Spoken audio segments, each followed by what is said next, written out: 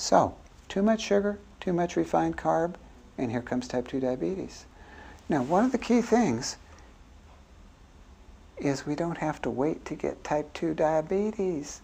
You can tell 20 years in advance if you're going to get it or not. Partly, just look at your family history, but there is a very precise test, very precise, put together, or I should say best described by Dr. Joseph Kraft in 1976. He put together 3,500 tests in which people were sent to the lab. They had blood drawn when they were fasting. They glugged down that sugar, and then they had a blood test every hour on the hour for anywhere from 4 to 6 hours. Sounds like a standard glucose tolerance test, doesn't it? But Dr. Kraft went a lot further. He measured the insulin level at each point. So he had 2 reports. Here's the blood sugar report, and it's plotted, and a curve is drawn. And here's the insulin report, and it's plotted, and a curve is drawn.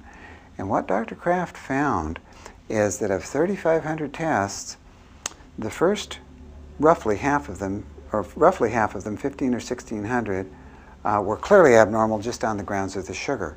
These were people who were all referred because their doctors thought they had diabetes. So about half of them were just clearly abnormal on the grounds of the blood sugar.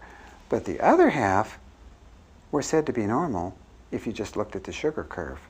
But if you looked at the insulin curve, 2/3 of that half, so that's 1/3, 2/3 of that half were clearly making way too much insulin, but their blood sugars were still under control. So Dr. Kraft wrote his paper in 1976, published it in one of the laboratory journals. We've used it since 1976, and if we suspect that somebody is on the road to type 2 diabetes, we'll run what's called the glucose tolerance insulin resistance test, and we could tell from the people who are making too much sugar I said that wrong, didn't I? Too much insulin to control their sugar, those are the people who are going to have type 2 diabetes if they're not careful. And if they go onto the appropriate diet, take some vitamins and minerals, and I forgot, exercise is a very big deal here to burn up some of that sugar. I shouldn't have left that off. That's natural medicine too, exercise. If they get their diet, do their exercise, and go on their supplements, we can do another test in a year, and they've got less insulin resistance. What tells us the resistance is less is that the body isn't making as much insulin to regulate the sugar anymore. It doesn't need to. The resistance isn't there. So actually, we've checked people whose, in their entire family, the type 2 diabetes started coming on in older members of the family at age 50 and 60. We've checked people in their teens and 20s and found they were making way too much insulin. And we're able to tell these folks that, look, right now, you're making too much insulin. The inference is that you've got insulin resistance because you're making too much insulin for your sugar. And therefore, if you do this, this, and this, you never need to get type 2 diabetes. And if you don't, your odds are very high that you will get type 2 diabetes. So it isn't all that complicated. Now, you've heard that from time to time politics gets into medicine, like all the time. But would you believe that a program put into place by the United States Congress 20 years ago has a whole lot to do with the large increase in type 2 diabetes in the last 20 years? Sounds amazing, doesn't it? But it's entirely true. You can look it up. Now, what you can look up is that starting about 20 years ago, Congress put in price supports for sucrose, which is sugar coming from sugarcane. And those price supports, and they also put in import quotas, those price supports and import quotas drove the price of sucrose up to around 19, 20, 21 cents a pound. Well, my goodness, you can get fructose for less than half of that. So if you look at labels on foods, before those price supports went in, things were usually sweetened with sucrose. Remember when all the cola drinks were sweetened with sucrose? Look at it now. Everybody switched over to fructose. Why? Because it's a lot cheaper than sucrose.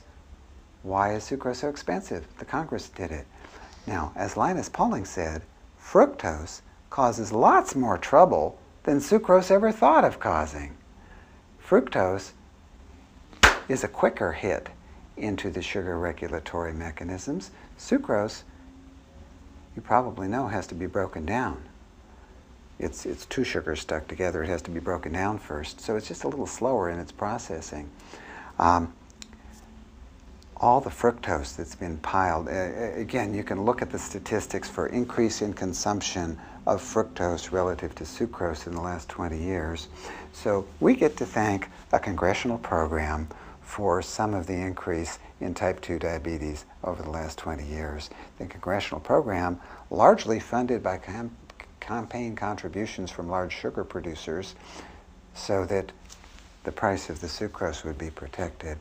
Now, I got to say that you got to have the genetic tendency. I don't care how many congressional price supports there are.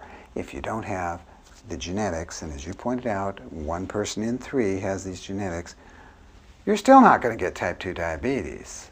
But for that 1 person in 3, they have to be very, very careful if it's in the family to keep the consumption of refined sugar, whether it's fructose or sucrose, to an absolute 0, and if that's not possible, to an absolute minimum. Keep the refined carbs out, get plenty of exercise, and just those 2 steps will keep a lot of us out of the diabetes program without a list of supplements from here to there. But if we don't catch the problem until we have quite a lot of insulin resistance going on, then usually we have to add quite a number of supplements which are known to reduce insulin resistance. There's research that shows that they do. Things like omega-3 fatty acids, vitamin D, alpha-lipoic acid, chromium, and the list goes on and on. And then we can reel the situation back in to where the insulin resistance isn't there anymore. I'm sorry for throwing those congressional price supports in, but politics gets into medicine all the time.